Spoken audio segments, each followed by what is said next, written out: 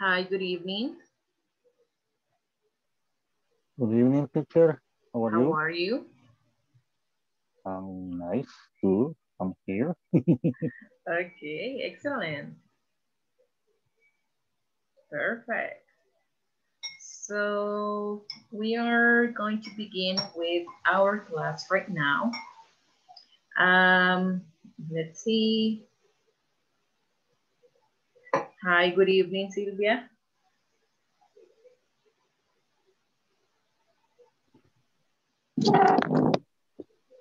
Good evening, teacher. Hi, Juan, good evening. How are you?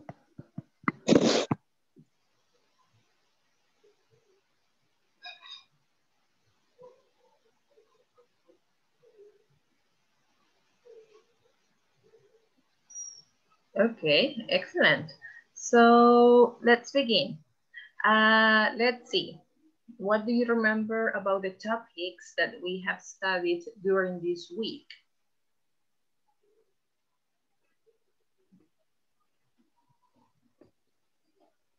¿Qué se acuerdan de los temas que hemos visto en esta semana? Need to and how create sentences, negatives and positives, where with does and doesn't. Okay, excellent. Yeah, basically we made, well, we worked on those auxiliaries have to and need to. We talked about affirmative and negative sentences using each of them. And as a review, what we are going to be working on right now is on some activities. If you remember, we also studied frequency adverbs, right?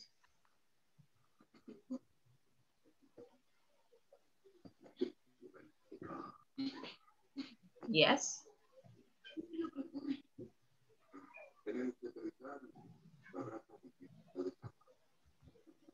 Okay, yeah, that was another thing that we were studying. We studied frequency adverbs.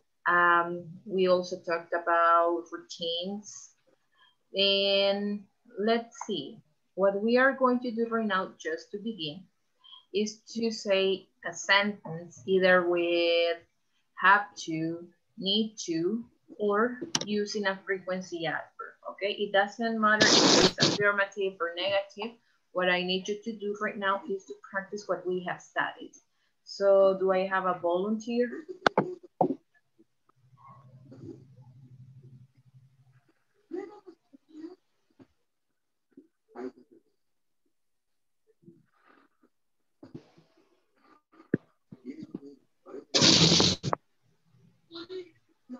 Okay, anyone? Me, teacher, Daniel Luna. Okay, thank you, Daniel.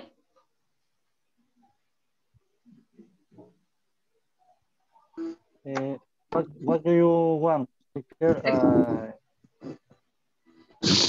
You can make a sentence using need to or have to, or you can use also frequency adverbs. We are making a review about the topics that we have studied during the week. Okay. When I come to my workplace, I check the app every day. Okay, thank you. I have to use a little vehicle. Okay. Thank you, Daniel. Can you choose another person, please? Let me see. Me, teacher Carlos. Okay, thank you, Juan Carlos. Okay. And I have to breakfast always. I have to. Breakfast always. You're missing the verb. Te hace falta el verbo. I have to. I have to eat breakfast always. Is it correct the way where you I have play? to make breakfast always. Okay, good. Thank you, Juan Carlos. Can you choose another person, please? Give me a second, teacher. Giovanni. Okay, thank you. Let's listen to Giovanni. Hi. Sorry, teacher, tal vez solo me repite un poco la pregunta porque estoy teniendo problemas. Yes, Giovanni, don't worry about it. We are just making a review. And you can I need you to make a sentence, either using have to or need to, or using a frequency adverb.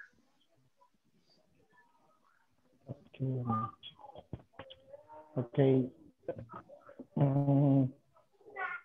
Yeah, I have to eat sometime. Okay. Thank you, Giovanni. Can you choose another person, please?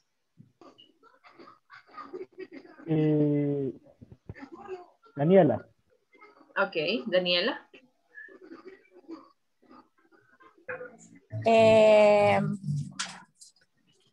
Entré un poquito tarde. La pregunta es que algo que hago frecuente, algo que tengo que hacer frecuentemente, algo así. And it is up to you. What you have to do is to make a sentence using have to, need to, or a frequency adverb. Things that we have studied during the week. Perdón, se me fue el sonido. ¿Me lo podría repetir, por favor? Perdón. Yes, you have to make a sentence using need to, have to, or a frequency adverb, something that we have studied during the week. Como I have to sleep.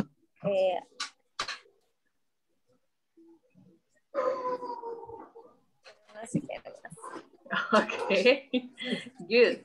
Thank you, Daniela. Can you choose another person, please?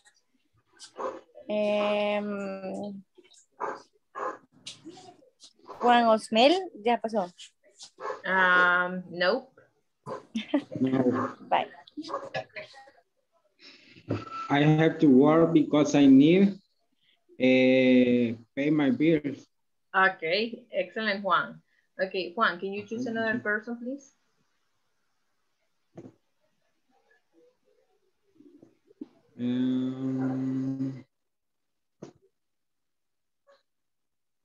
Doña Norma Carolina. Okay, so we're going to have Norma. I have to cook every day. Okay, thank you, Norma. Can you choose another person, please?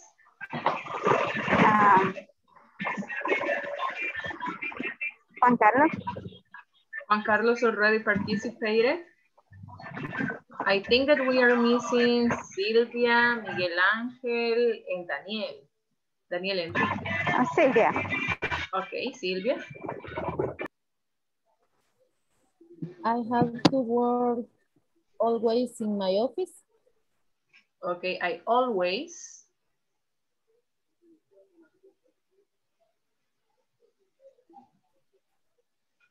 Silvia? Hola? Can you make the sentence one more time, please? I have to work always in my office. Okay, thank you. Let's see, we're going to have Miguel Ángel.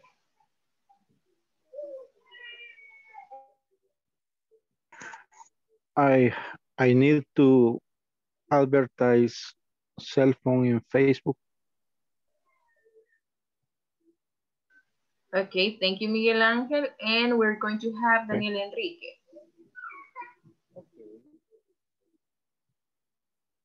No tiene que, my staff have to visit client every day. I'm sorry, can you say that one more time, please? Okay, my staff have to visit client every day. Okay, thank you, Daniel. So you can see that we have made a review about the topics that we have studied during the week: have to, need to, and frequency adverbs. So before we continue, or I'll give you the feedback, I'm going to check attendance, okay? Antes de seguir con lo siguiente, voy a pasar lista. Let me see, Albanelli Reyes. Ana Delmi Herrera. Carlos Alberto Meléndez. Claudia Guadalupe Arias. Consuelo del Carmen Rivera. Daniel Antonio Luna. Present, teacher. Thank you. Daniel Enrique Orellana. Present, teacher. Thank you. Giovanni Alexander Pineda. Present. Okay. Isabel Beatriz Joya. Juan Carlos Peña. Present, teacher. Thank you. Juan Osmel Vizcarra. Present, teacher. Okay, thank you. Linda Yvette Márquez. Miguel Ángel Domínguez. Presente. Okay, thank you. Norma Carolina. Present, teacher. Thank you. Renata Romero. Reinaldo Castro. Zenaida América. Silvia Zuleima.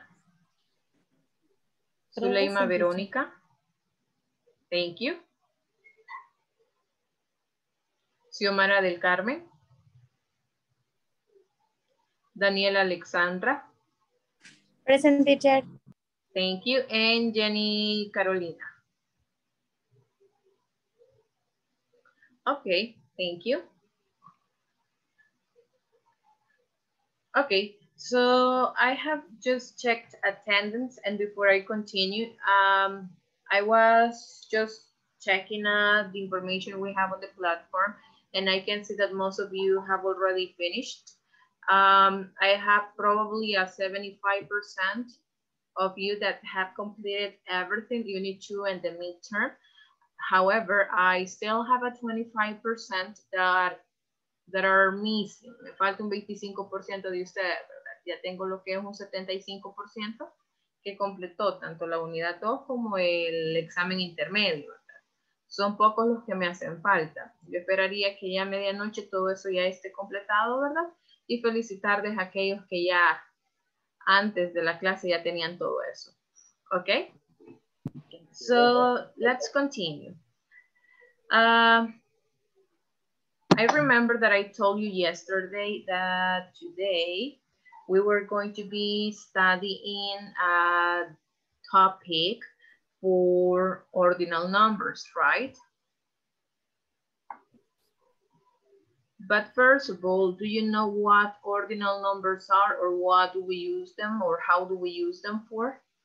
¿Saben lo que son los números ordinales o cómo los usamos? ¿O para qué los usamos? We're gonna use the ordinal numbers with use in sentences, day, month, and number of days. Okay, thank you, Daniel. And what else?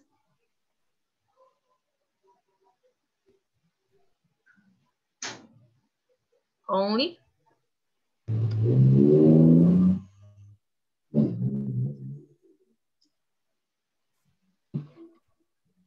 Okay, so I'll share this information with you. So you can see that here I have like the uses for all ordinal numbers. So you can normally create ordinal numbers by adding th to the end of a cardinal number. So this is something really important. Okay, ordinal numbers are normally used when you give a date, something that Daniel was telling us. My birthday is on the 27th of January. Then we have another use that says that is to put things in a sequence or order We have the example that says that Liverpool came second in the football league last year. We also have to give the floor of a building. His office is on the 10th floor. And when we have birthdays, we had a huge party for his 21st birthday. So these are some of the uses that we have for ordinal numbers. Estos son algunos de los usos, ¿verdad?, que nosotros tenemos para los números ordinales. Y como lo dice ahí, o sea, la forma en la que nosotros vamos a crear los números ordinales es agregándole una TH al final de un número cardinal. Solamente cabe aclarar que no se aplica con todo, ¿verdad? Hay ciertas excepciones. And then we have that ordinal numbers. Los números ordinales generalmente se utilizan cuando nosotros damos una fecha. Decía ahí el compañero. Fechas. We have my birthday is on the 27th of January. Estoy diciendo que mi cumpleaños es el 27 de enero. Luego, si yo quiero poner las cosas en una secuencia o en un orden, también utilizo lo que son los números ordinales. So we have Liverpool came second in the football league last year. Tenemos que Liverpool quedó en segundo lugar. Estamos hablando de un orden, ¿verdad?, en la liga de fútbol el año pasado. También nosotros utilizamos los números ordinales cuando damos el piso de un edificio. His office is on the 10th floor. Su oficina está en el 10º piso, por decirlo así. And when we had birthday, cuando son cumpleaños, ¿verdad?, we had a huge party for his Números ordinales. birthday. Okay. And you can see something that I was telling you before, es lo que les decía anteriormente, ¿verdad? Cómo vamos a ir formando lo que son los números ordinales. So pronunciation here, it's something really important and we have to be very, very careful when we want to say the date. Tenemos que tener cuidado cuando nosotros decimos lo que son fechas. So for example, you can see we have here first, then I have second, third, fourth, fifth, sixth, seventh, eighth, ninth, 10th. Okay. Vamos otra vez. First, second, third, fourth, fifth, sixth, seventh, eighth, ninth, 10th. Ok. Vaya, si ustedes logran ver acá lo que es primero, segundo y tercero, la terminación es diferente. Pero ya del cuarto al 10º, aquí sí estoy aplicando lo que decíamos anteriormente, que es agregarle el TH. De hecho, es desde el cuarto hasta el 20º. ¿Por qué? Porque si ustedes logran ver acá, we have 21st, 22nd, 23rd. Ya de ahí del 24º hasta el 29º, van otra vez hasta el 30º, estamos agregando lo que es el TH y solo vamos a ir haciendo eso con los siguientes 3, es decir, tengo aquí 31, decirlo así, 32, 33, igual, comienzo a aplicar estos 3 primeros y así sucesivamente, ¿ok? So we're going to continue with the pronunciation. Then we have 11, 12, 13, 14, 15, 16, 17, 18, 19, 20. Okay, 20. So we have 11, 12, 13, 14, 15, 16, 17, 18, 19, and 20. Okay, so I need a volunteer to help me reading the first column. Necesito un voluntario para lo que es la primera columna. Veamos.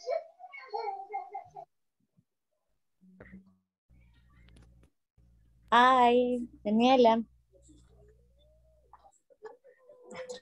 Thank you, Daniela. Let's begin. First, second, third, fourth, fifth, sixth, seventh, eighth, ninth, 10. Okay, thank you. Just remember the pronunciation on this one. First. First.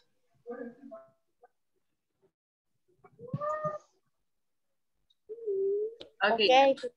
Thank you. Daniela, can you choose another person, please?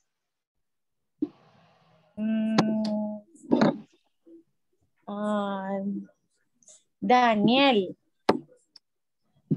Antonio. Okay, thank you. So let's listen to Daniel Antonio. Okay, do you need the second column? Yes, please. Yes, okay.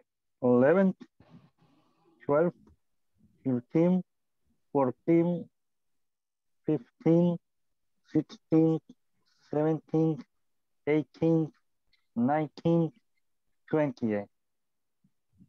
20th. 20, okay. 20.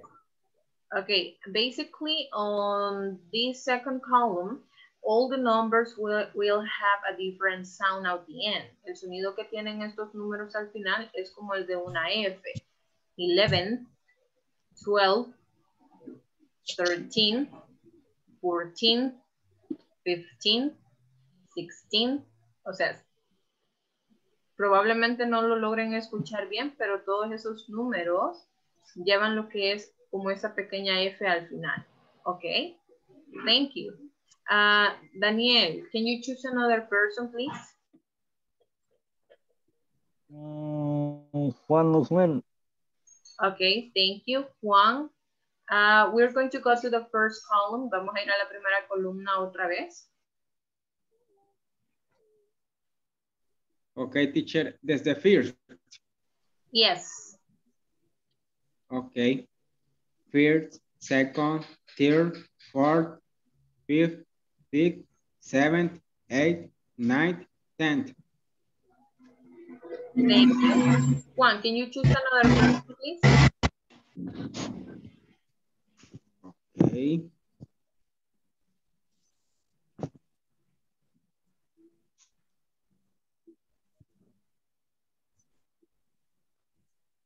Xiomara Castro. Okay, thank you. Xiomara, Okay. let's listen to you. 11, 12, 13, 14, 15, 16, 17, 18, 19, 20, 20th. 20th. Okay, thank you. So I'm going to continue with the next column. Okay, vamos a ver. Oh, Ana Herrera. Okay, thank you. Bye. Ana va a ser la siguiente. So you can see that here I have the following numbers. I have 20 first, 20 second, 20 third, 20 fourth, 20 fifth, 26, 27, 28, 29, 30th, 31st, 40th, 41st, 50th, 51st. ¿Ok? Así es como vamos. Bueno, en el calendario nosotros llegamos hasta el 31. No en todos los meses. En algunos llegamos hasta el 30, pero en algunos llegamos hasta el 31. ¿Ok? So, we have 21st, 22nd, 23rd, 24th, 25th, 26th, 27th, 28th, 29th, 30th, 31st, 40th, 41st, 50th, and 51st. Okay, so we're going to have Ana entonces. No te salió de la línea celeste. Okay, Ana.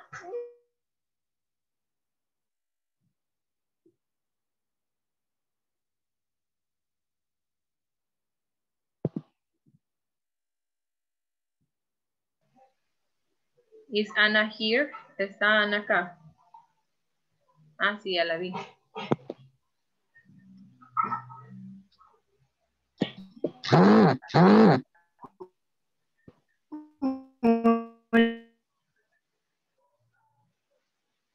Hola. Hola.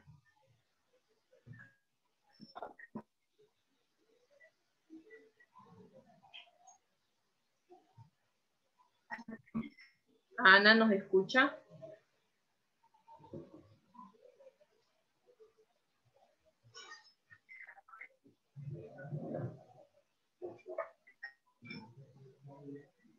Sorry, I think that she's having problems. Creo que tiene problemas, no se le escucha. So, let's see, we're going to have another person. Vamos a tener otra persona, veamos. Let me see. Juan Carlos.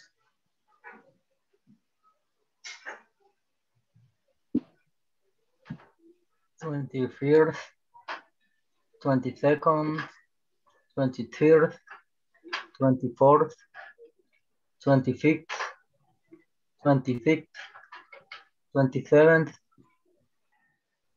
28th, 29th, 30th, 31st, 40th, 41st, 50th, 51st. Okay, thank you. Juan Carlos, can you choose another person, please? Okay, teacher. Zuleima Verónica. Thank you. So we're going to have Suleima. ¿Cuál? ¿Cómo va? Perdón que voy a ingresar. We are just practicing the pronunciation for these ordinal numbers. Estamos practicando la pronunciación de los números ordinales. Y a usted le toca desde el 21º hasta el último que tenemos ahí. Sería 21st, 22nd, Yes. 23rd, 24th, 25th, 26th, 27th, 28th, 29th, 13th, 14th, 15th, pronunciation teacher discreet. 50th. 50th y 51st. Okay, good. Thank you. Thank you, teacher. Just pronunciation. We have 30th, 40th, and 50th. Okay. 50th. Okay, thank you. You're welcome. Thank you. So you can see that there we have a little bit about ordinal numbers. Tenemos ahí algo de lo que son los números ordinales. Y lo estamos repasando, ¿verdad? Porque en la clase de ayer medio estuvimos viendo eso, ¿verdad? Que salían las fechas. Ahora bien, recuerdo que había otra parte. Let me just go back. Ya les presento. Quiero ver.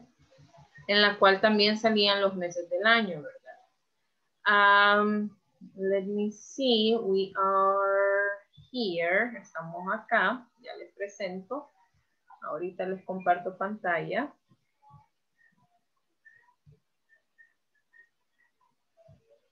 Okay. So you can see that here we have month of the year. Tenemos acá lo que son los meses del año, ¿verdad? Los vamos a ir practicando porque vamos a hacer una actividad en la cual yo necesito que ya ustedes vayan diciendo lo que son fechas de actividades que tienen. Okay, so you can see we have January, February, March, April, May, June, July, August, September, October, November, December. Okay. One more time. We have January, February, March, April, May, June, July, August, September, October, November, December.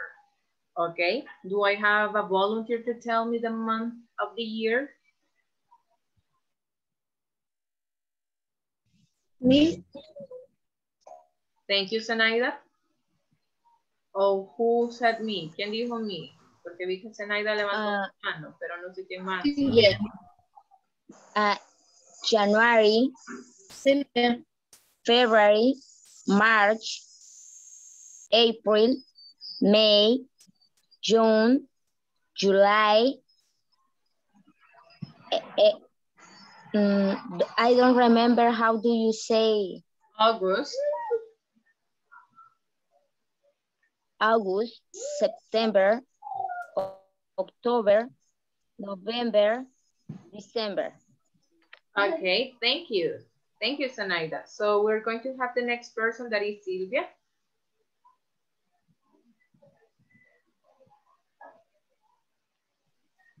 January, February, March, April, May, June, July, August, September, October, November, December. Okay, excellent. Let's see, do I have another volunteer? Hola. Hi, Ana. Hola, hoy sí ya oigo. Bye. January, February, March, April, May, June, July, August, September, October, November, December. Okay, thank you. Just feedback on pronunciation, Anna. We have March, April, May, May, June, July, August, September, October, November, and December. Okay, excellent, Anna. Thank you. Okay. Let's see. Do I have another volunteer? Me, teacher Zuley. Thank you, Suleima. January, February, March, April, May, June, July, August, September, October, November, December. Okay, thank you. And let's see, one more person, the last person, la última persona.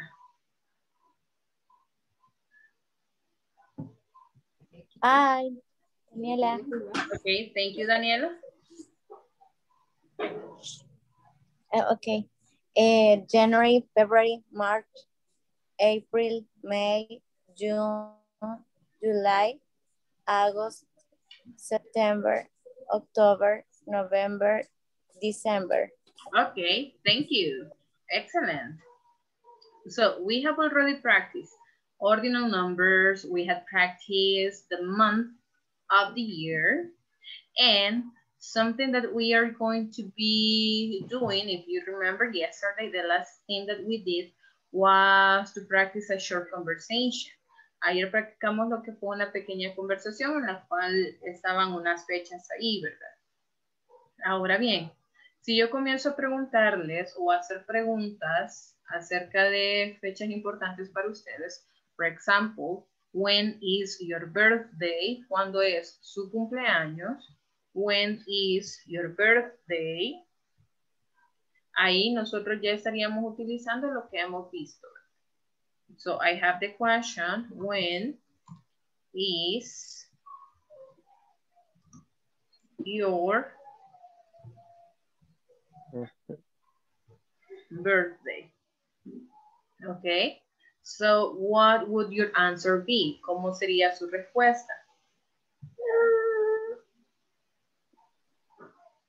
My birthday is on December 9th. Ah, okay, excellent.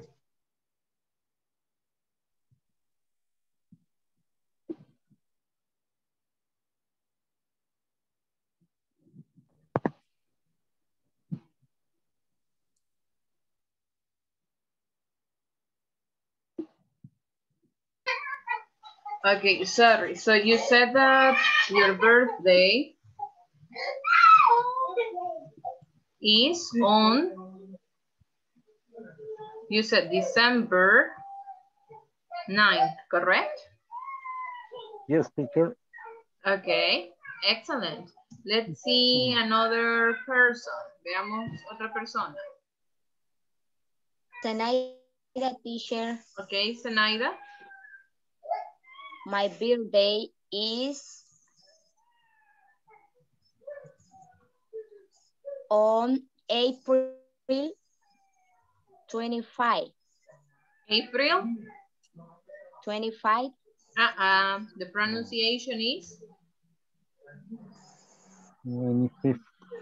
25th. 20. Okay. Is on Repeat, April. please. 25th. 25th.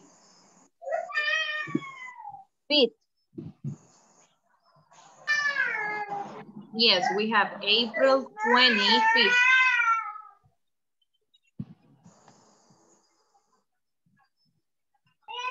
Okay, let's see another person. Yo, Daniela. Okay, Daniela, tell us, when is your birthday? My birthday is on July 23rd. 23rd.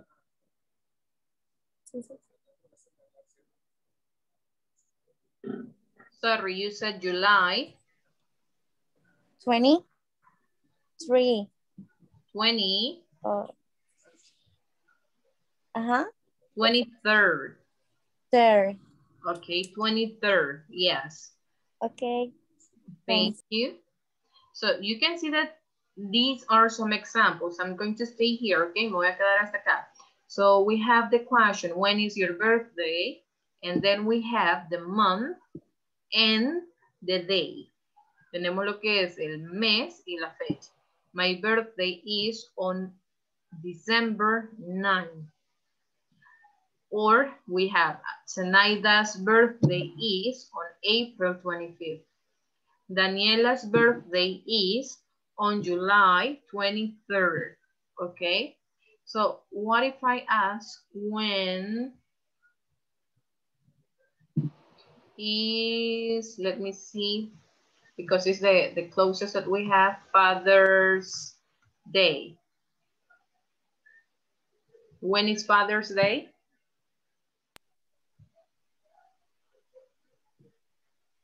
Is on June 17. Okay, it's on June 17.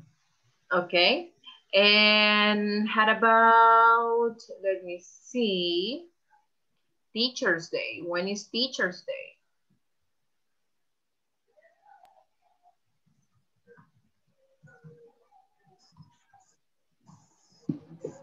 Uh-huh.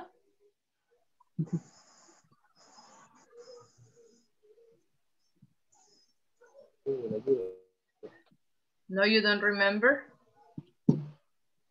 Is on June On 20. July 22nd. June or July? July. June. No, it's on June 22nd. Okay. Uh-huh. And when is Independence Day?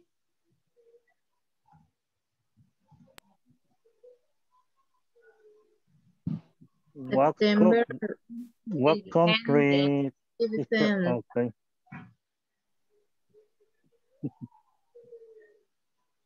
Independence Day. Uh-huh. You said is on? September 15. September 15. Okay, on September 15th. Okay, good. So you can see that here we are using month and dates. Estamos usando lo que son los meses y las fechas. So let me stop sharing. Voy a dejar de compartir. And what we are going to do is to practice, but I need you to think in an activity that you probably have at your work. Una actividad que ustedes tienen en el trabajo. Okay, I'll give you 1 minute. Les doy un minuto para que piensen en una actividad que ustedes tienen en su trabajo, una fecha importante.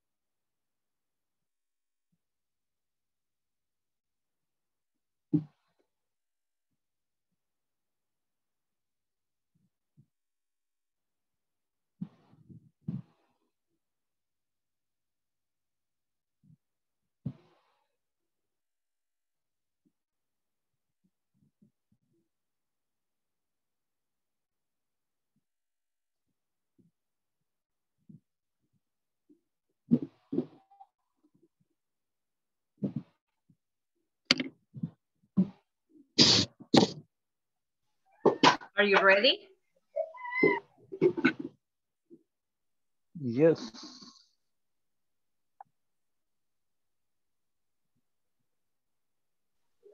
Okay.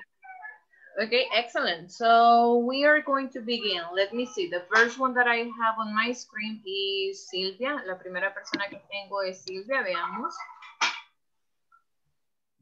I have to a meeting important June 18. I'm sorry, can you say that one more time? I have to a meeting important June 18. Okay, hold on. Permítame, voy a compartirles lo que es la pizarra. Okay, you said, I have a meeting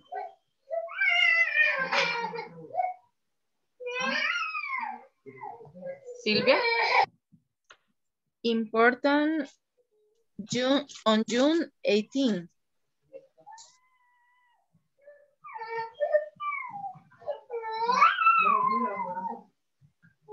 On June 18. Okay. Okay, just let me tell you the order. El orden sería, I have an important meeting. The way that you should have structured is I have an important meeting on June 18. Okay, excellent. Thank you. The next person that I have on my screen is Daniel Luna. Okay. On June 11th, I gonna receive an airplane C-17. I'm gonna Receive an airplane C-17. Sorry, I didn't get the last part. I'm gonna receive an airplane. C-17. Do you mean C as in cat and the number 17? Yes. Ah, okay, got it. Yes. Thank you, Daniel. Okay. Let me see. The next person I have is Daniel Enrique. Okay.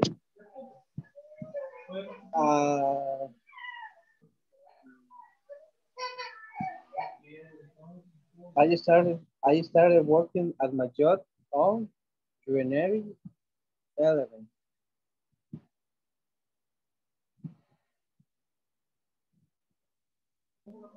I'm sorry, you said I start working in my job on January 11.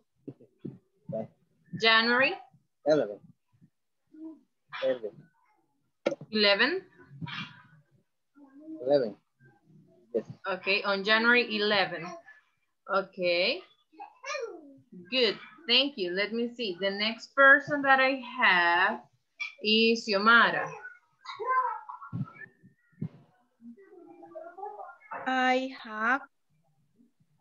have an important day. Is April 26. ¿Cómo se pronuncia? 26. Okay, on April 26th. Excellent. Let's see, Zenaida, you're the next one. I have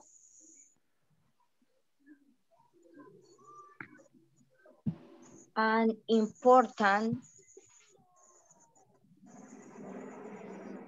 on December. But an important what? I have an important day on December. Day or date? Day. Okay. On December 31. 31st. Okay, 31st.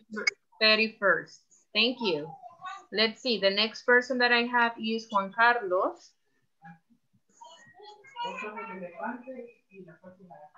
Okay. On September 15, I start training. On September 15, I start a training. I start a training. Okay, excellent. Thank you. The next person that I have is Miguel Angel.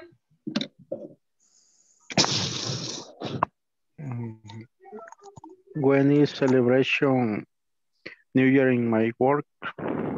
I'm sorry, can you The celebration. When is celebration the New Year in my work? It's 2nd January. Is on January. January 2nd. Okay, the celebration, you said, of New Year in my work is on January 2nd. Okay, thank you. The next person that I have on my screen is Daniela.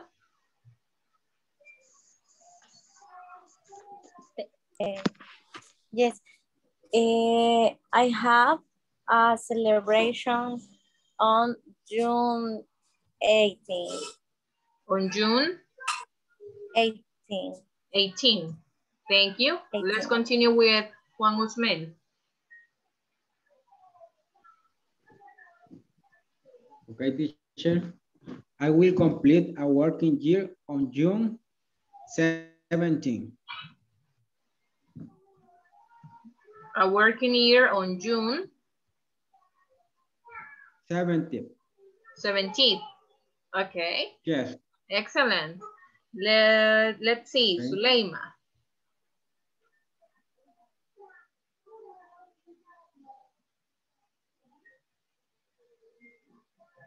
Zuleima, you're on mute. Sorry. I had celebration anniversary organization is 23rd September. Okay. Sorry, on September 25th.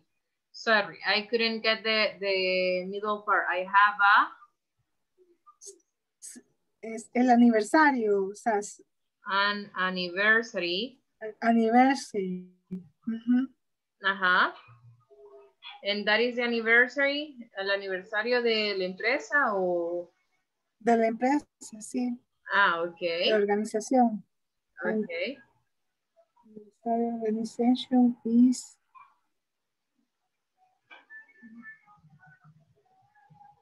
Okay, I have...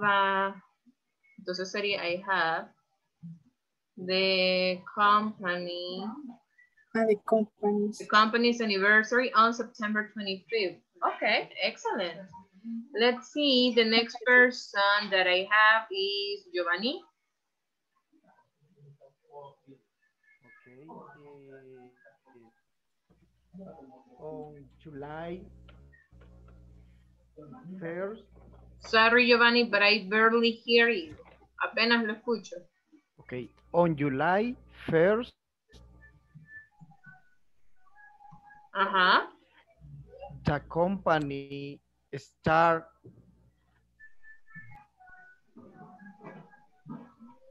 of fiscal years.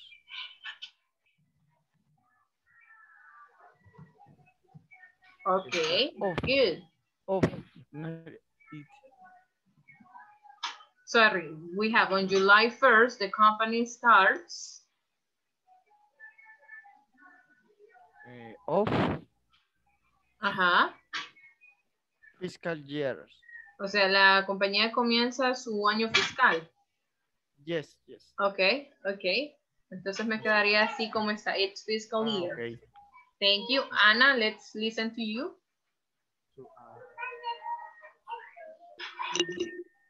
Is the bus is birthday October 24.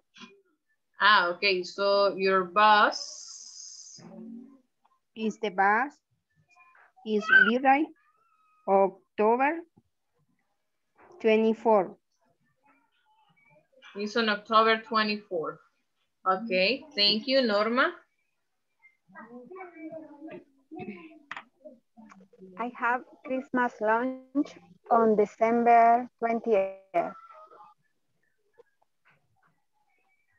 So you have Christmas lunch? On December 20th. 20th.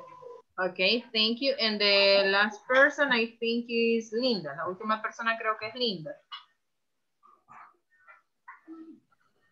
I have an important celebration on October 9.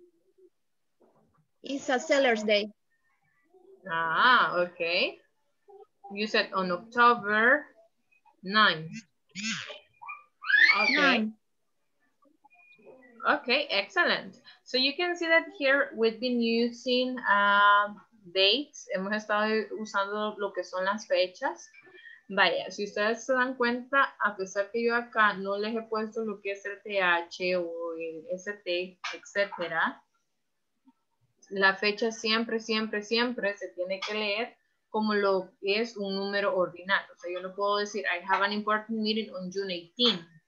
No, siempre tiene que ir la pronunciación del número ordinal. On June 18. On June 11, I'm gonna receive an airplane C-17. I start working in my job on January 11. Ok, a pesar que no está allí, eso siempre, siempre se pronuncia como tal. Ok. Any questions? ¿Preguntas?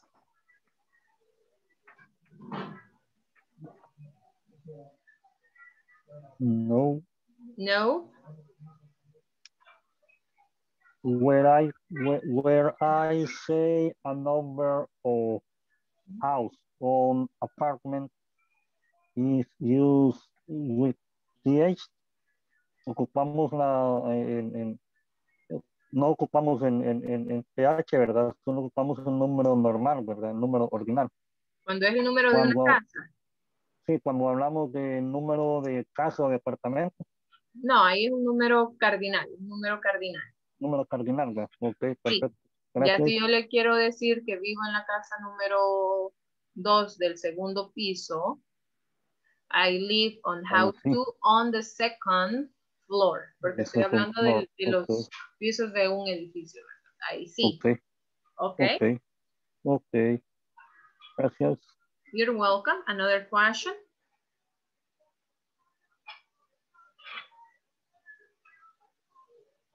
No?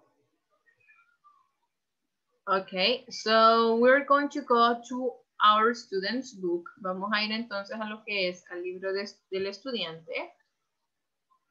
And I'm going to tell you what we are going to be doing. I know that there is an activity that we haven't worked on yet. Hay una actividad en la cual nosotros no hemos trabajado aún y es lo que vamos a hacer ahorita, ¿verdad? Todos juntos. So we are going to be working on page 24.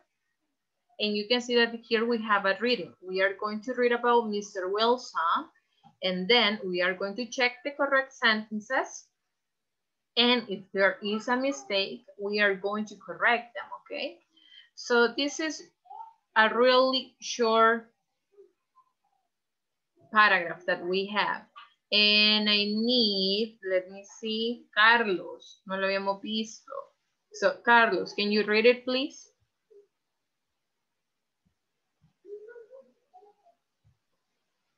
Right. Okay. Hello, my name is John Wilson. I work in an office. I am human resource manager. Every day, I check email for the company. I always answer the phone and talk to the potential employees. Generally, I attend meetings in the morning and not too often in the afternoon. In my company, we always have events. We have to attend a conference on July 21st, and then we have to attend a meeting about the conference on July 22nd. I am always busy. Okay, thank you. So you can see that there we have the short paragraph about John. And now, based on that reading, we need to see if the following statements are true or if they are false, if they are correct or wrong. In case they are correct, as it says, we are going to put a check, but if they are incorrect, we need to correct them, okay? Si están incorrectas, las tenemos que corregir. So, for example, number 1 says, his name is John Wilkins. Is it correct or is it false? False. False. Okay, so what is the correct answer? His name is John Wilson. Okay, and then we have, he writes reports every day. False. Ajá, so what does he do? ¿Qué es lo que él hace? He checks emails.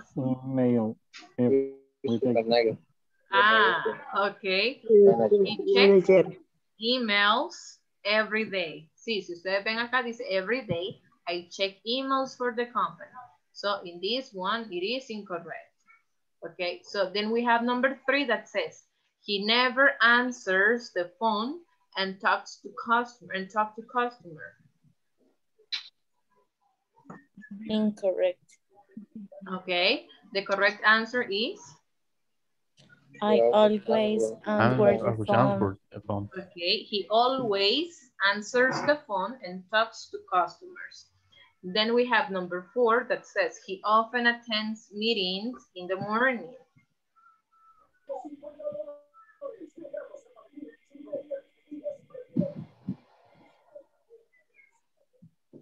Number 4.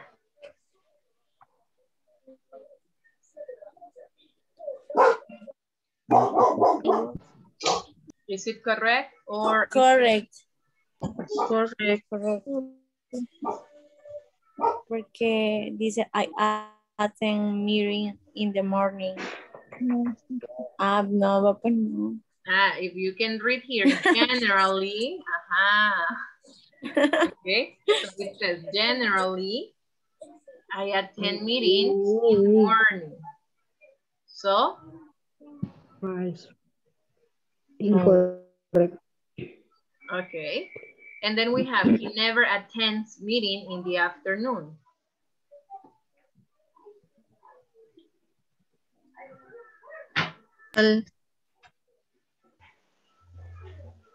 Not so often. Incorrect.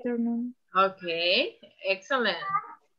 He doesn't often attend meetings in the afternoon. Conference. We have number 6 that says he usually has events in his company.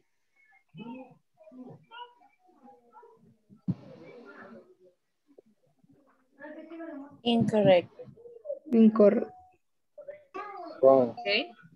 We have to attend conference. Okay. We always have home. He always has events. Okay. And the last one, he has to go to a conference on July 22nd.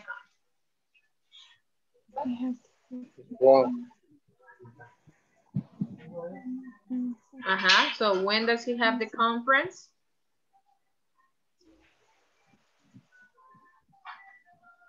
¿Cuándo tiene que asistir a la conferencia? July 21st. On July 21st. Okay, excellent. So we have read this short paragraph. Why? Because right now we are going to be working on that. Vamos a estar trabajando en esto, ¿verdad? I'm going to send you to breakup rooms in a few minutes. En unos minutos lo voy a mandar a los breakup rooms. Y lo que nosotros vamos a hacer es lo siguiente. Yo necesito que todos me creen un párrafo similar a este, pero acerca de ustedes. ¿Ok? Eso es lo primero que vamos a hacer. Vamos a crear un párrafo similar a este, pero con la información de ustedes. Y aquí ya necesito que ustedes comiencen a agregar lo que son los eventos que tienen en la empresa, ¿verdad? For example, yo puedo iniciar. Hello, my name is Araceli Rosales. I work in an office or I work in a school. I'm an English facilitator. Every day, I prepare classes for my students. I always check my students' exercises, homework, etc., and talk to them. I give feedback about some their behavior or the improvement that they have in the language. Generally, I attend meetings in the afternoon. I never have meetings in the morning. In my workplace, we always teach to different students. We have to teach, or in my case, we have to administer different placement tests. And on, for example, June, let me check the calendar. Hold on, let me see. On June 7th, I can tell you, okay. And then we have to check and interview new students. On June, for example, June the 25th, I am always busy, okay. Aquí yo les hice lo que es el ejemplo con mi información, pero yo quiero que ustedes lo hagan con la información de ustedes, ¿ok? Vamos a ir a los breakout rooms, vamos a estar trabajando en esto. Aquí es con ya lo propio que ustedes hacen en su trabajo, ¿ok? Si ustedes se dan cuenta, estamos usando lo que son los adverbios de frecuencia, algo que hemos estudiado en la semana. Estamos viendo también las fechas, algo que acabamos de ver. Y también estamos usando lo que es el have to. En el caso que ustedes puedan usar lo que es el need to, también lo pueden hacer. So, is it clear what we are going to do? ¿Está claro lo que vamos a hacer? Yes, teacher. Yes? Yes. Okay. Yes. Good. So I'm going to check attendance right now. Voy a pasar lista entonces. Y luego vamos a hacer los breakup rooms. Let me see. Do I have Albanelli Reyes? ¿Está aquí Albanelli? Present, teacher. Thank you. Ana Delmi Herrera. Present, teacher. Thank you. Carlos Alberto Meléndez. Present, teacher. Ok. Claudia Guadalupe Arias. Claudia. Consuelo del Carmen. Daniel Antonio Luna. I'm here, teacher. Thank you. Daniel Enrique Orellana. Present, teacher. Thank you. Giovanni Alexander Pineda. Present. Thank you. Isabel Beatriz Joya. Juan Carlos Peña. Present, teacher. Thank you. Juan Osmel Vizcarra. Present. Thank you. Linda Ivette Márquez. Present, teacher. Thank you. Miguel Ángel Domínguez. Present, teacher. Thank you. Norma Carolina Villeda. Present, teacher. Thank you. Renata Romero. Reinaldo Castro. Zenaida América.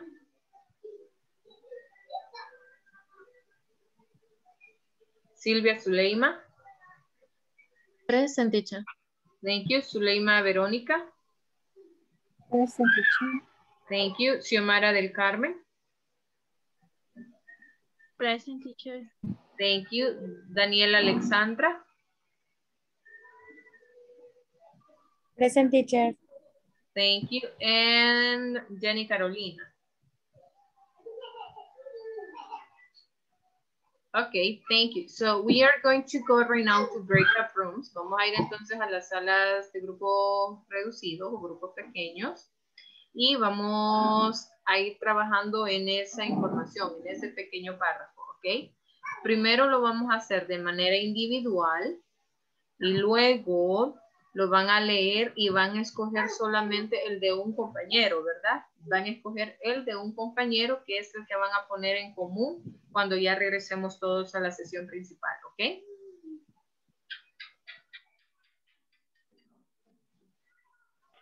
Okay, teacher. Enterado. Ok, so let's begin. Copy. Comenzamos entonces.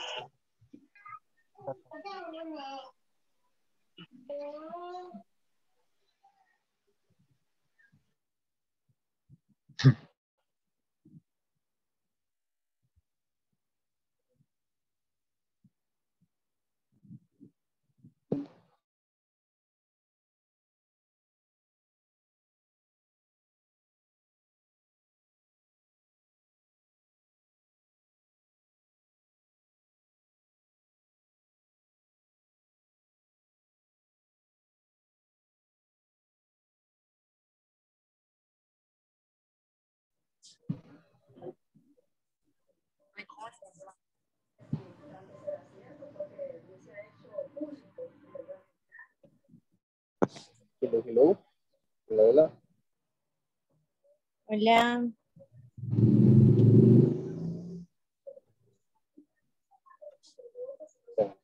Tenemos párrafos cada uno. Cada uno vamos a hacer un párrafo parecido al del ejemplo. Yes.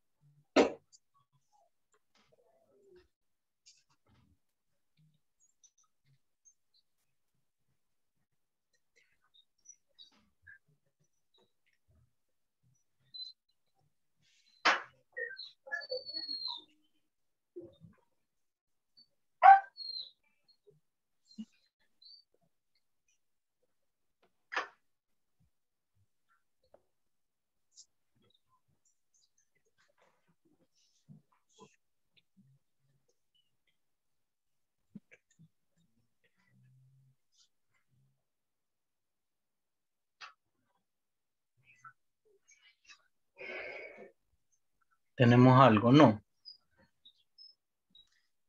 Sí. Ok. Si gustan, compartimos. Inician ustedes si quieren o ustedes elijan. ¿Cuál fue, compañero? Auditoría. How do you say auditoría? Teacher, please. Hi, sorry. How was your question? How do you say auditoría? Auditoría. Okay. Hold on. Auditor. Let me. Audit. It is audit. Oh, I'll send it to the chat. Audit. audit. Okay. Okay. Okay.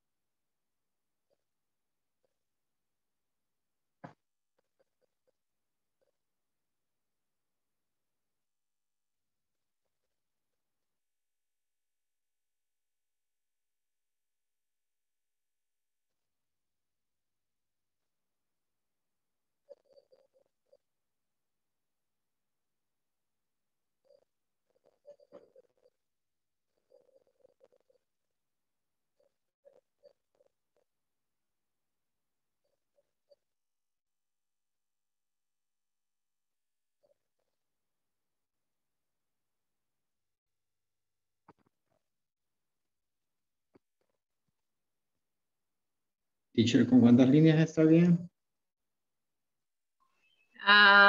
¿Cuántas llevan? 6. Ok. Estamos bien con 6. Va, perfecto.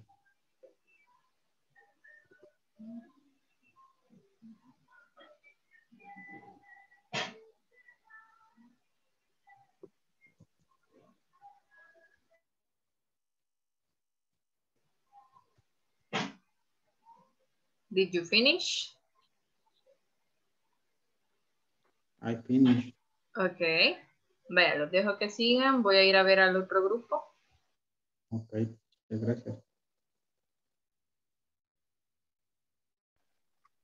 Finish.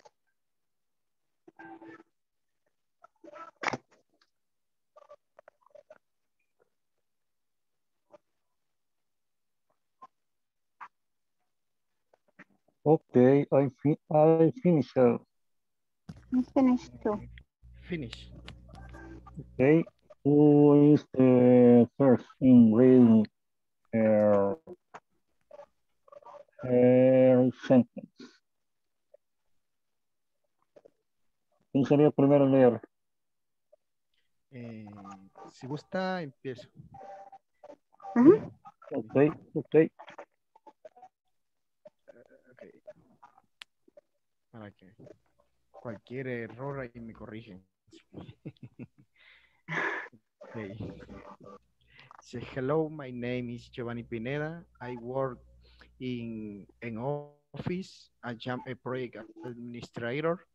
Every day I check email for the company. I always answer the phone and talk with project team. Generally, I attend meeting daily. In my company, we always have events. We support young people to get a job. The company's fiscal years start on July 1st and, and ends on June the 30. 30,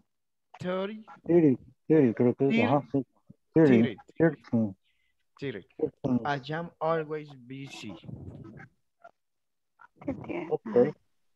Okay, good, Giovanni. However, I can see some mistakes. There were some spelling mistakes. Hay algunos errores, ¿verdad? Si gusta puede compartir otra vez, le vamos a decir. Okay. I don't know if your classmates could identify them. No sé si sus compañeros lo identificaron. No.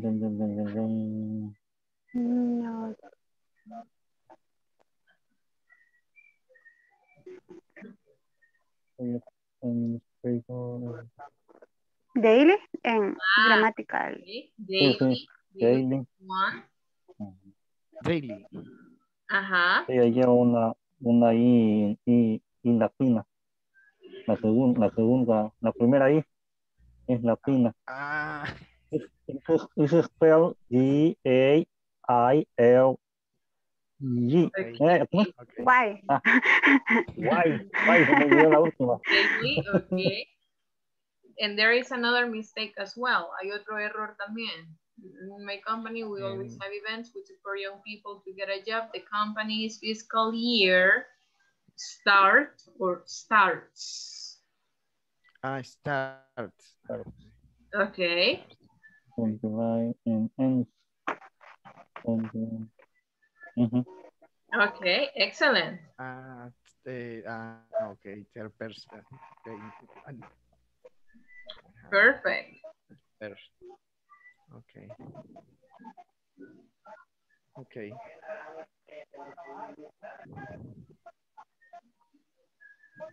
Okay, let's see. One more. Veamos uno más antes de que vaya a ver al último grupo.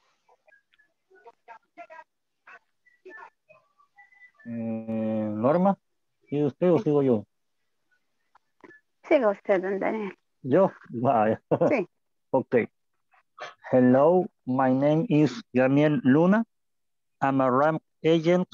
I work in a military base near two international airports. I always check the ramp. I need to be alert for any foreign objects on the track and remove them. On June 11th, no, ¿cómo es? Se me olvidó, no, se me olvidó. June 11th. June 11th, well. Yes. June 11th, I wait for airplane, and this day I will be busy because I need use the forklift all the morning. Okay, good, Daniel. Okay, thank you. Norma, your turn. Hello, my name is Norma Villeda. I work in a furniture store. I am sales department assistant. Every day I coordinate deliveries in the morning. I check email for the company all time and always call clients and answer phone. Customer call asking for prices. I attend meetings, usually one day for a week. The next meeting will be on June 10th. And my work, always there are events to solve. Okay, thank you. So now you need to decide. Ahora ustedes van a escoger el de quién nos van a leer, ¿verdad? Ahí, cuando estemos en la sesión principal. So I let you to decide, los dejo que decidan y voy a ir a ver al último grupo, ¿ok? Okay. Thank you. Thank you, teacher. Thank you. Yo creo que ya vamos a regresar. In company. In the company. Teacher. Company. One question, teacher. Tell me, what is your question? Ya escogimos una, ¿verdad?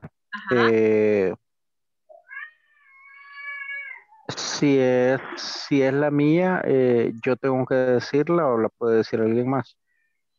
Ve, ahí sí no hay problema. La puede decir usted o si la dice alguien más, lo haría en tercera persona. En tercera persona. Ok. Ajá. Ok. Ok, gracias, teacher. You're welcome. ¿Ya terminaron entonces? Ya casi. Yes. Okay. Oh, so I'll be listening to you. Lo voy a estar escuchando entonces. Ok. Thank you, teacher. You're welcome. Bueno, sigamos, por favor. One more year in the company. Bye. Bye. Ya de ahí, the most important celebration. The most important celebration.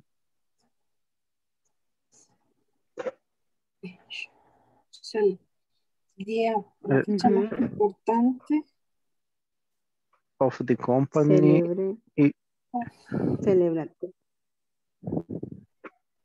Of the company. In the company. Is on January 16. O sea, enero 6. Enero 6. January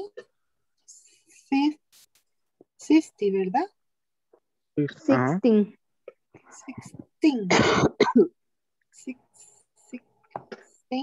6 se dice 6. No se dice 16, sino que 6. Ajá, que ahí está la que no estábamos con el Ramiro. 6. On Three Kings Day. En Día de Reyes. On Three Kings Day. Wait. Okay. And we celebrate We celebrate our and we celebrate our farewell on December 31st. And we celebrate our farewell 50. on December 31st. 31, diciembre 31. Eso es First, todo. Ajá. 50, pero ¿cómo se? Es, 31 sería 50. 31st. First, es que ahí donde me... First, 31st, ajá. first, ok. Como es en tercera persona, entonces voy a decir Miguel. He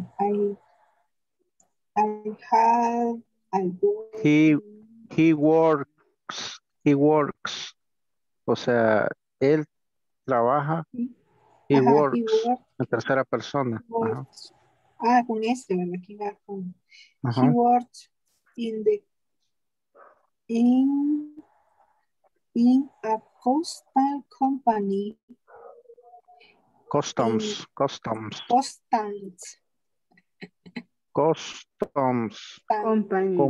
Custom, es cierto. Custom company. En January. First. Celebrate.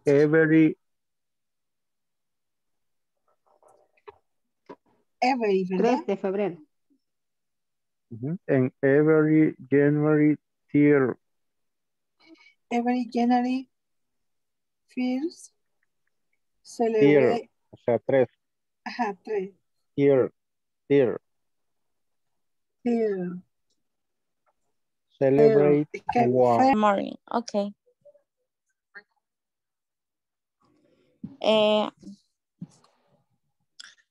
Sería... Eso para que no la vamos muy largo.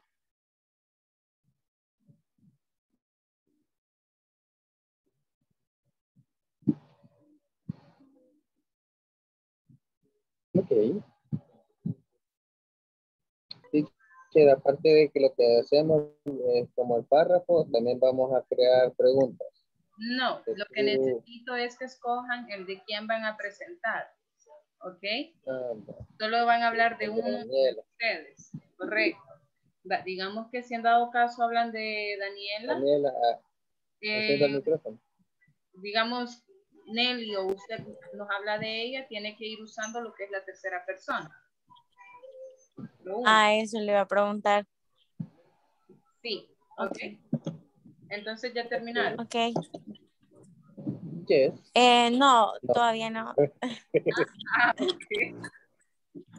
Falta un poquito nada más. Ok.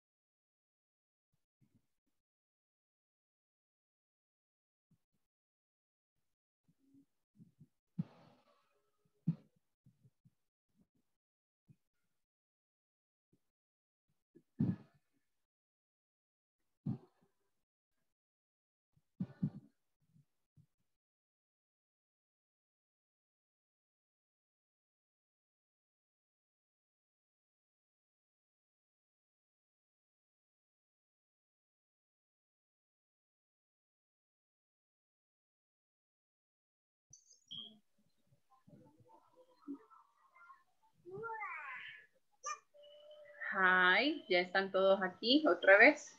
Yes. Hello, yes, I'm here. We here. Okay, excellent. So, we have 5 groups. Hubieron 5 grupos, entonces vamos a tener a 5 de ustedes, ¿verdad? Uno por grupo. So, who wants to begin? Mi teacher, Carlos. Okay, thank you, Carlos. Okay. Hello, my name is Carlos Melendez. I work in Gravicor Group. I'm an exporter. Every day I prepare documents for export. Daily business with potential transporters. Attend meeting for check result on Saturday mornings. In the company group, attend a conference with audit on second day of the month. And then we have to attend a meeting about the general conference with all departments on July 23rd. Okay, thank you, Carlos. Good. Let's see, Carlos, can you choose another person, please, from a different group?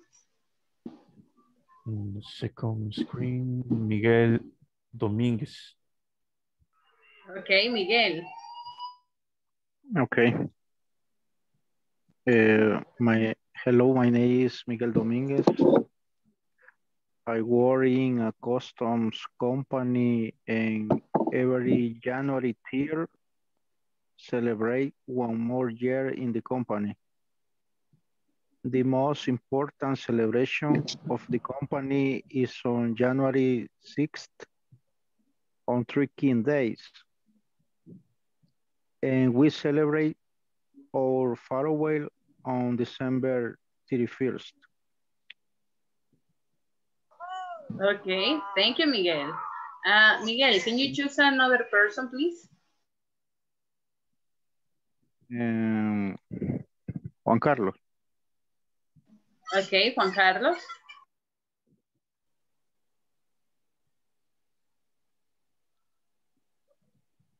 Me toca a mí. Ella es la representante del grupo, así que no sé, teacher, si yo o... Okay, so if you have Silvia as the leader of the group, yeah, she can do it.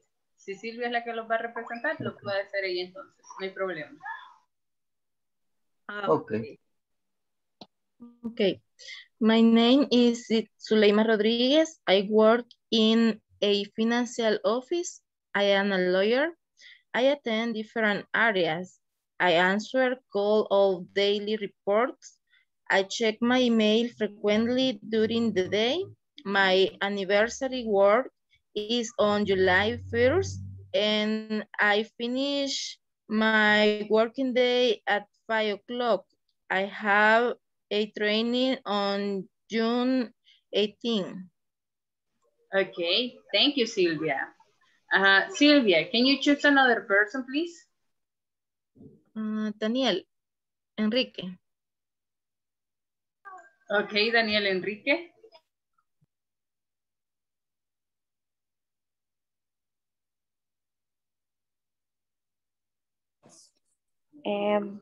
Creo que iría yo. Okay, Daniela. His name is Daniel Orellana. He is tech support in its work. He always drives before with his staff every day. Has to meeting Friday in the morning.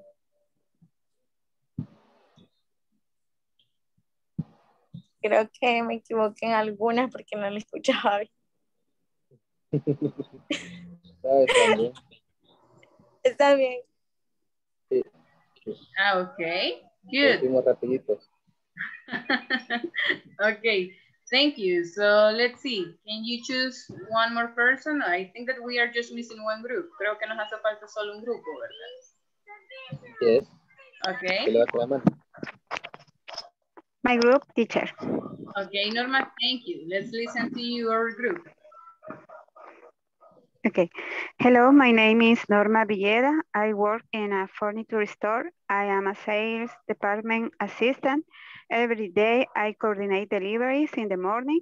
I check email for the company all times, and I always call clients, answer phone. Customer call asking for prices, and I attend meetings, usually one day for a week. The next meeting will be on June 10th. In my work, always there are events to solve.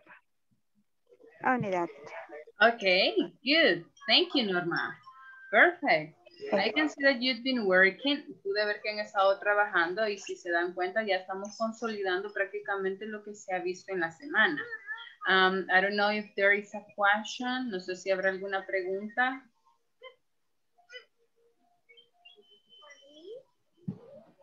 No, teacher. Yeah. All clear. Okay. Okay, perfect. So the last thing that we are going to do, let me share it with you. Lo último en lo que vamos a estar trabajando es en lo siguiente. We are going to go to page 28. And what you are going to do on that part is work on exercises 5 and 6. Vamos a trabajar en lo que es el ejercicio 5 y 6. You can see that here we have a calendar. Tenemos lo que es un calendario. It's back in 2017, de 2017.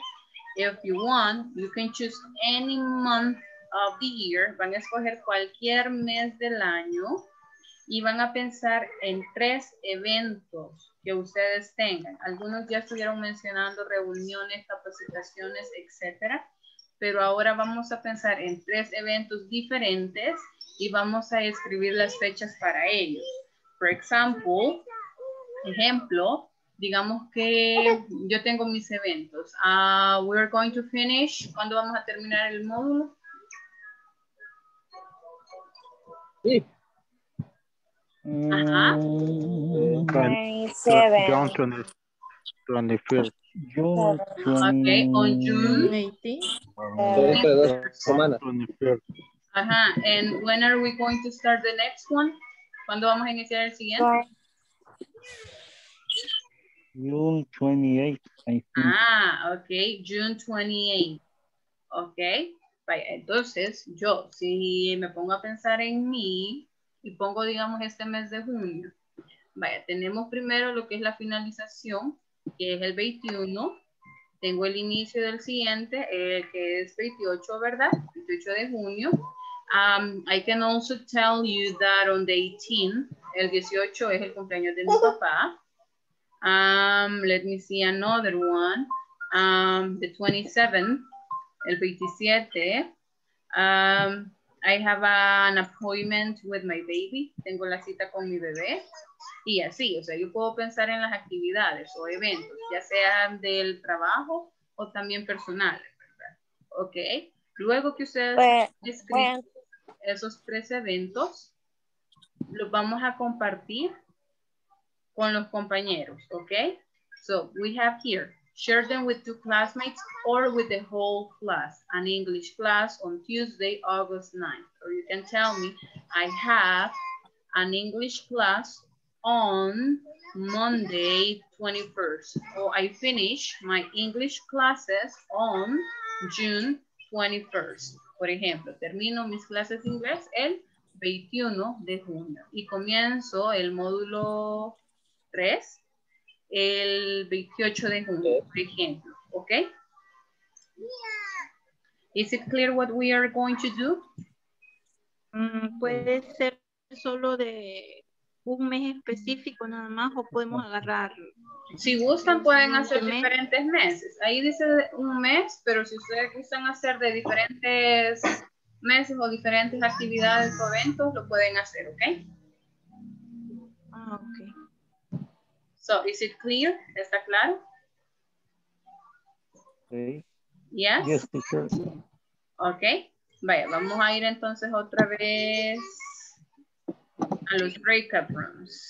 Quiero ver, pero igual los voy a dejar con personas diferentes. Ahí si quedan con los mismos, es suerte. And this time, I'll give you 10 minutes. Vamos a tener 10 minutos para hacer eso, ¿ok? Vale, iniciamos entonces.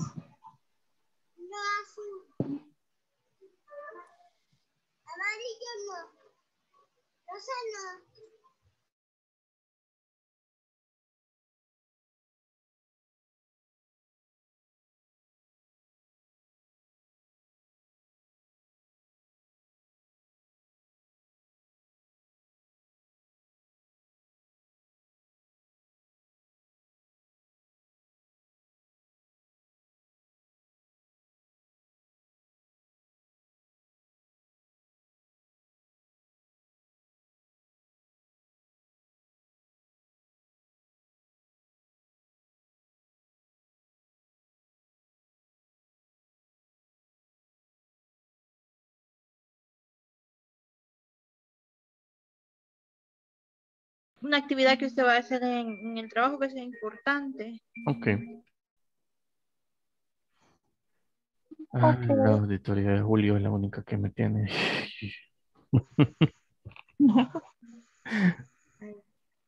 On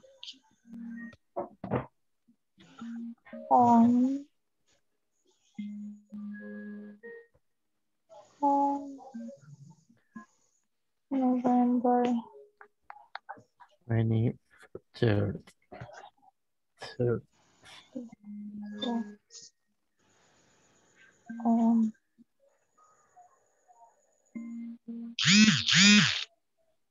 July.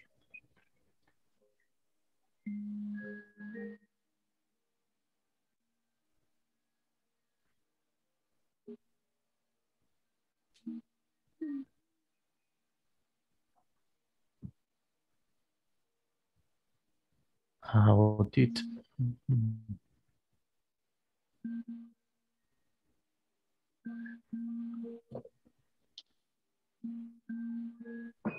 Yes,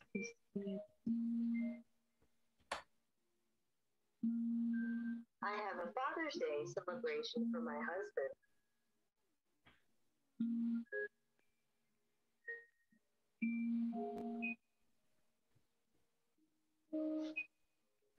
So,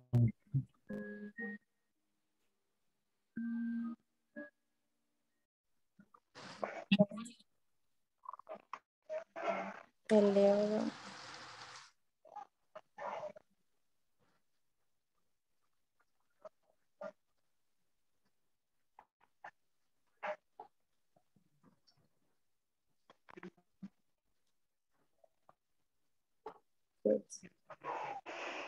Date.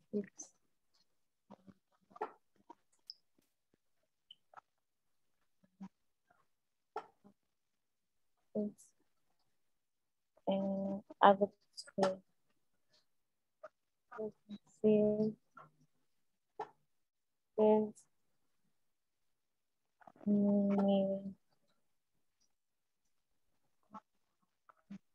Como de egresado. Si quieres, comparte las suyas ahorita. Las escribo porque no tengo computadora, estoy en un cel, no sé cómo compartir aquí. No, o sea, diciéndolas, no se preocupe. Yo estoy igual de mi cel. But I choose September. My birthday is on September 28th. The second event is the Independence Day on September 50th. And my brother's birthday is on September 2nd. Ok. Yo solo las dos que tengo completas, todavía la tercera me falta. Sería I have the birthday of my sister on July 19. Ay, siempre se me olvida. Ajá. I sí, have descargué cuadro porque yo también toda me confundo con los números. Sí, yo le tomé captura para... Yo también. Sí. I had.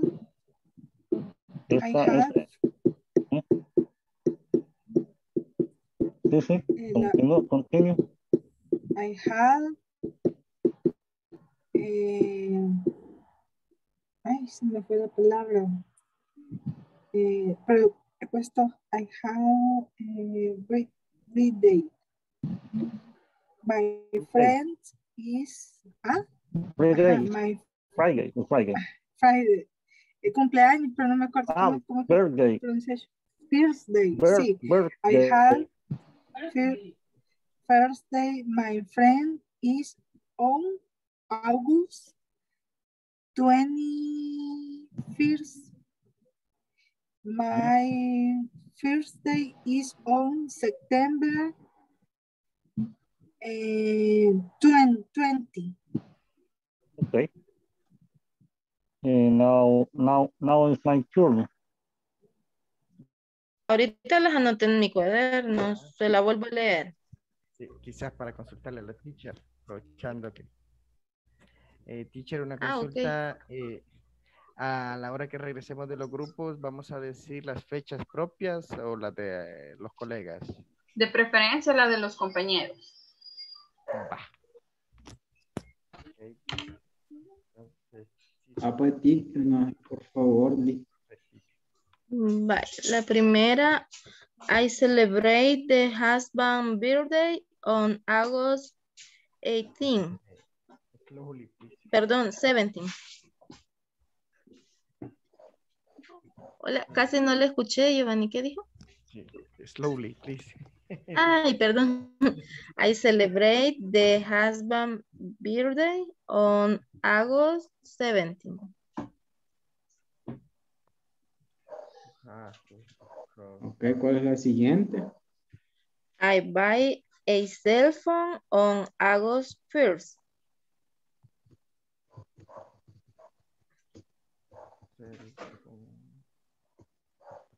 Y la última.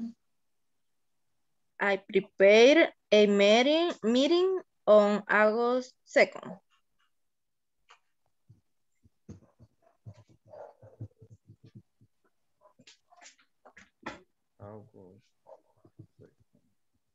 Teachers también.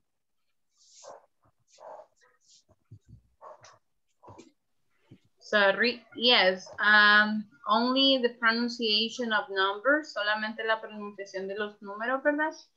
Pero de allí, vaya, la primera oración que dijo, I celebrate my husband's birthday on August 17. Okay? Okay. Okay. Voy a leer las mías, compañeros. Vaya. I have an appointment with the dentist on June 24th.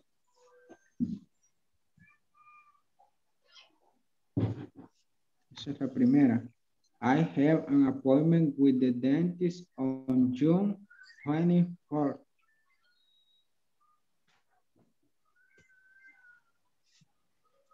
Next one. June 24th. June. Okay. Okay. Next one. On July 7th, I will have a working year. 7. I will have a working year.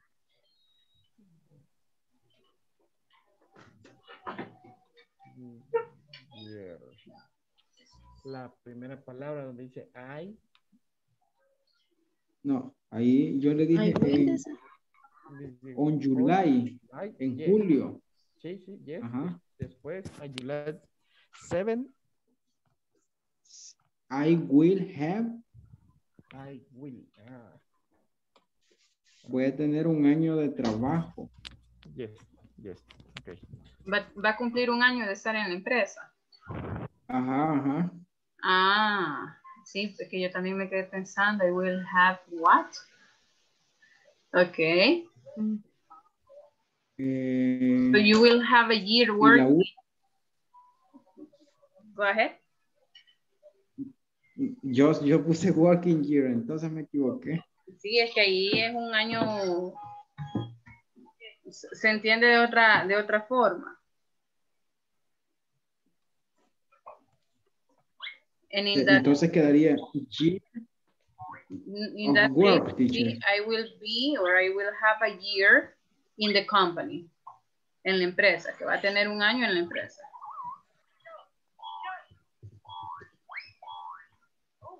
Ok, entonces la modificamos. Y la última es, my birthday is on October 3rd. Ok. Vaya, creo que vamos a regresar a la sesión principal porque ya casi no tenemos tiempo. Octubre. Okay.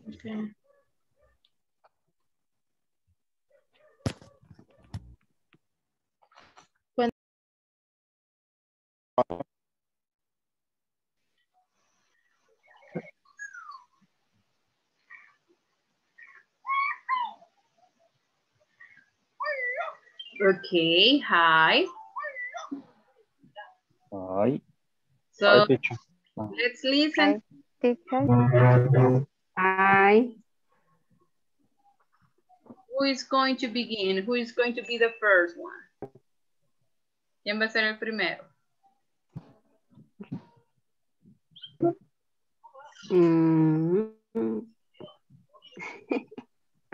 Okay, thank you, Ana. And one, 2, 6, 11, my annual vacation. 2, on June 13 is my second baby's birthday. 3, on June 17, Father's Day is my birthday. Ah, so on Father's Day is your birthday. Yes. Ah, okay, excellent. Día del Padre. ¿Y usted cumpleaños? Ah, okay. Yes. Good. Sí. Excellent. Ana, can you choose another person, please? Yes.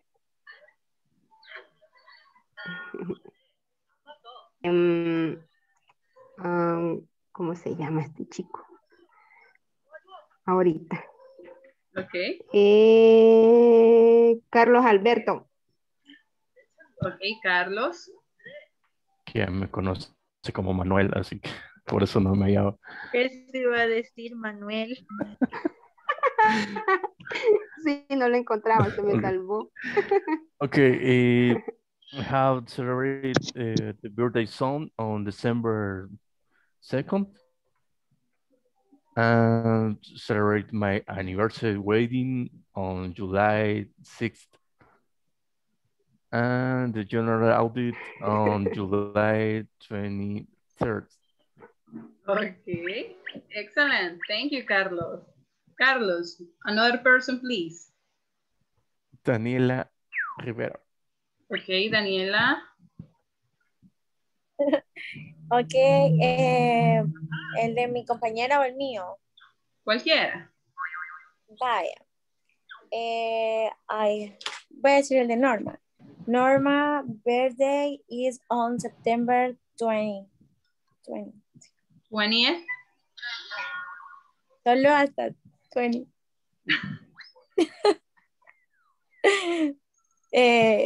Cumple el 20 de septiembre. Ajá, 20th. La pronunciación 20th. 20th. Ok. ¿Digo uno mío? Yes, please. Okay. I have the birthday of my sister on July 19. 19. Okay, good. Ay, sí, siempre se me olvida el sí. Okay. And let's see, one last person, una última persona. Giovanni Alexander. Okay, Giovanni.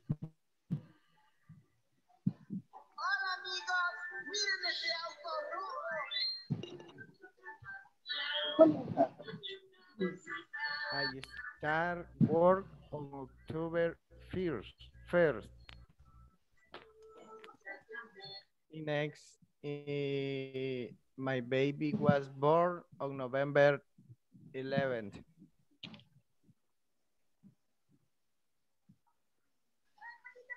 Okay. Okay. One more, I buy, no, Silvia buys the cell phone on August 1st. Okay, thank you, Giovanni. Okay, because of the time, we are going to stop here. I'm going to check attendance the last time. Voy a pasar lista la última vez.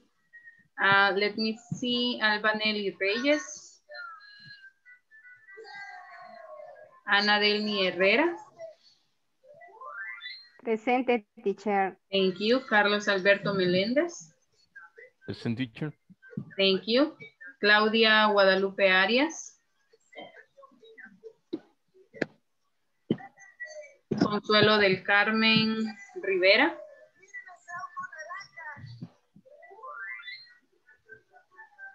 Daniel Antonio Luna. Present, teacher.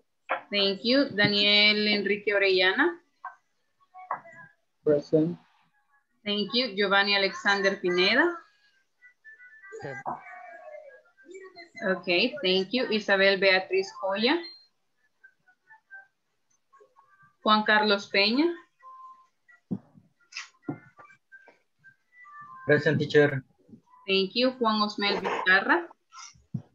Present, teacher. Okay, thank you. Linda Ivette. Present, teacher. Okay, thank you. Miguel Ángel. Present. Thank you, Miguel. Then I have Norma Carolina. Present, teacher. Thank you. Renata Romero. Reinaldo Castro. Zenaida América. Silvia Zuleima. Present, teacher. Thank you. Zuleima Verónica. Present, teacher. Thank you. Xiomara del Carmen. Present, teacher. Thank you. Daniela Alexandra. Present, teacher. Okay, thank you. And Jenny Carolina. Okay, thank you. Is there any question that you may have? ¿Hay alguna pregunta que ustedes tengan de lo que hemos estado viendo o haciendo en estas 2 semanas?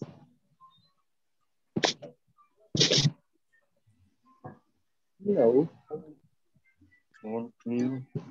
No? Okay. Vaya, si no hay más preguntas, ¿verdad? No se les olvide a las personas que aún no han completado la unidad 2 y la evaluación intermedia de completarlo antes de la medianoche, ¿verdad? Los que ya terminaron, pues quedan libres, pueden descansar tranquilamente. Y quiero ver, nos quedaríamos hasta acá, ¿verdad? Solamente me haría la espera ahí Xiomara. Y los demás, ¿verdad? Pueden ya descansar, ¿ok? Okay. Good night. Good night. Good night, Good night, everybody. I see you Monday. Thank you, teacher. Monday. Bye. Bye. Bye. Happy weekend. Likewise.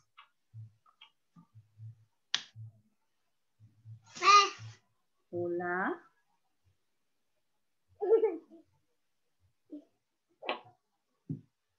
Ok. Hi, Xiomara. ¿Qué tal? ¿Cómo está? Está en silencio su micrófono. Hi. Hola, ¿qué tal? Es que estoy también tratando de dormir a mi hija. Ah, pues ya somos dos, no se preocupe. Sí. Sí, mire, ve, aquí Por anda. eso le iba a decir. Yo aquí lo tengo en la hamaca que no se duerme hasta que apago todo. Ah, pues la comprendo, no se preocupe.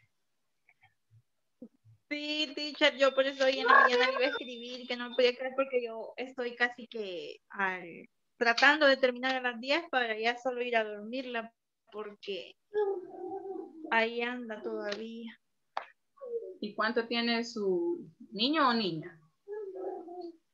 Niña, 4 años tiene. Ah, ya está grandecita. Ya hace terremotos. Ay, no. Ah, pues así que el mío también es un mini terremotillo. Ajá, entonces, bueno, los míos son 2, ¿verdad? Pero ya el mayor ya tiene 9 años y ya comprende, pero ella no, todavía me busca para dormir. Ah, pues sí. No, pero mientras se pueda hay que Este es el intentarlo. detalle. Sí, así que hago un pequeño esfuerzo por desvelarla a ella y a mí. Ya. Bueno, uno no importa, pero ellos necesitan dormir. Sí, correcto. Ve, ¿y cómo vamos con los ejercicios en la plataforma?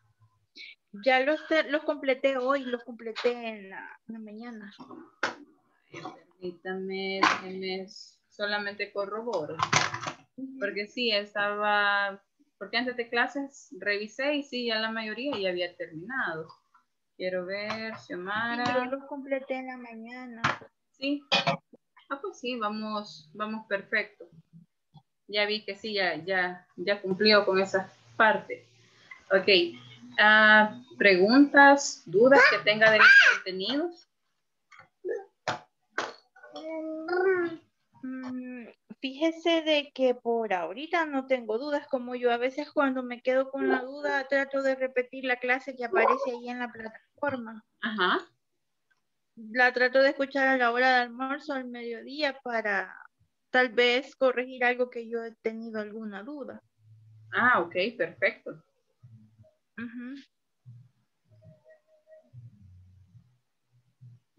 Ok.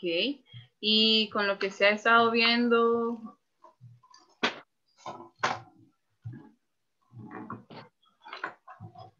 Ahorita con lo que sí siento que me cuesta es la pronunciación, pero es en general. Ok. Porque lo otro es más que todo así como de tener bastante cuidado en la estructura, cómo va, ¿verdad? Para poder... Ajá, correcto.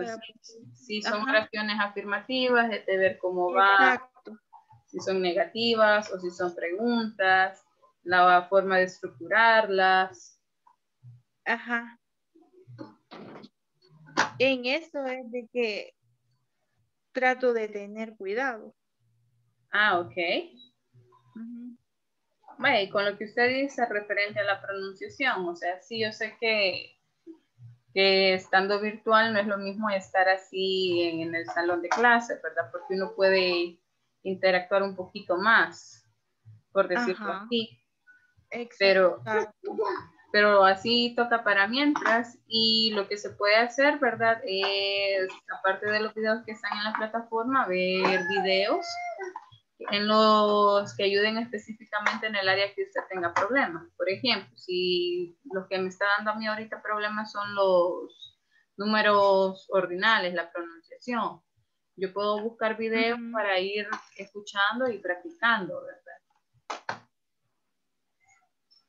Igual lo que es la escritura, porque sí, la escritura varía bastante, no sé si se dio cuenta. Ajá, es que ese es el problema, que se escribe diferente y se pronuncia diferente. Ajá, también es Y yo a veces lo que hago es pronunciarlo como está escrito.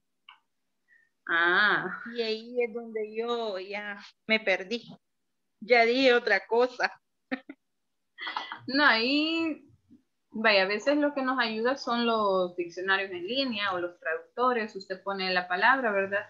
Y le da la opción de escuchar. Entonces ya usted ahí, ok, esto se pronuncia así, va. Lo único que sí, uno tiene que hacerlo practicando a diario, porque si no después se olvida. Ajá. Más que todo solo eso, teacher, la pronunciación y cabal las estructuras, como le digo, tengo que tener cuidado. A veces se le va a uno cómo va la estructura. ¿Sí? Pero aquí tengo anotado más o menos cómo se hacen las afirmativas y las negativas. Las negativas cuestan un poquito. ¿Usted siente que le cuestan un poquito más? Sí. ¿Por qué? ¿O en qué tiempo? ¿En el presente simple? En el presente simple, porque a veces, bueno, la vez pasada tuve problemas en qué momento cuando digamos que está en tercera persona, Ajá. pero llega otra vez a su, ¿cómo que se llama? Al verbo normal. Correcto. El que es el has. Ok. Sí, eso. Ayer creo que vimos eso. Allí me confundí. Porque estaba en tercera persona, pero le teníamos que poner siempre have y no has. Vaya. Have to. Sí, esas son normas gramaticales que se tienen, ¿verdad? O reglas gramaticales. Ahí le he escrito lo que es la fórmula, ¿verdad? Que voy a usar lo que es sujeto, luego lo que es el don't o el doesn't, luego tengo lo que es el verbo en su base form más el complemento. Esos son con las oraciones negativas. Vaya, lo otro que habíamos estado explicando es que cuando yo tengo I, you, we y they, aquí es donde yo voy a utilizar, si son oraciones negativas, ¿verdad? Lo que es el don't. Y cuando yo hablo en tercera persona, es decir, de he, she, and it, voy a utilizar lo que es el doesn't. ¿Ok? Si nosotros vamos con lo que vimos ayer del have to, yo le puedo decir, I have to check my email every day or in the morning. For example, in the morning. Tengo que revisar mi correo en la mañana. ¿Ok? Aquí estoy usando lo que es sujeto. Luego tengo el verbo que es el have to check. Luego tengo lo que es complemento. Si yo esta misma oración la quiero hacer negativa, lo único que voy a hacer, según la fórmula que tengo, es usar el sujeto que es I. Y como acá yo ya estoy viendo que uso lo que es el don't con I don't have to check my email in the morning. Ahí ya me cambia, ¿verdad? Yo no tengo que revisar mi correo en la mañana. Pero si yo quiero hablar en tercera persona, yo le puedo decir, por ejemplo, Xiomara has to take care of her children. Usted tiene que cuidar a sus hijos. Un ejemplo, ¿verdad? Xiomara has to take care of her children. Estoy hablando en tercera persona, es decir, de ella, o en este caso de usted. Ahora bien, si yo digo que no tiene, she, aquí usted puede ver, estoy hablando de ella, entonces utilizo lo que es el doesn't. Doesn't, y como yo ya tengo el doesn't, el verbo regresa a su forma normal, y en este caso, como es el has, have, to take. Ajá, ahí es donde yo me confundí ayer. Ajá, no, es que la función con el o sea que cuando es doesn't, ya vuelve a have. Correcto. Ya no es have to. Así es. Y si yo hago preguntas, por ejemplo, does she have to? Lo mismo sucede, ¿ok? Solamente en las oraciones afirmativas es que me va a quedar lo que es el has. ¿Ok? Ya cuando son oraciones negativas o preguntas, como yo estoy usando lo que es otro auxiliar, el verbo va a regresar a lo que es su forma normal, sin importar qué verbo sea, ¿verdad? Sin importar qué verbo sea. Puede ser have, work, eat, check, sleep, drink, etc. ¿Ok? Solamente es en las oraciones afirmativas que vamos a aplicar las reglas que vimos, ¿ok? Que se le agrega S o se le agregue S y así sucesivamente. Ya con las negativas, como tengo el doesn't, el verbo siempre va a ir normal. Y si es pregunta, como tengo lo que es el auxiliar, igual, el verbo va a regresar o va a ir en su forma normal. Ok, solo afirmativas entonces. Sí, solo es en las afirmativas. En las negativas no. Negativas y preguntas no. Correcto. Regresa el verbo de forma. Así es. Ok.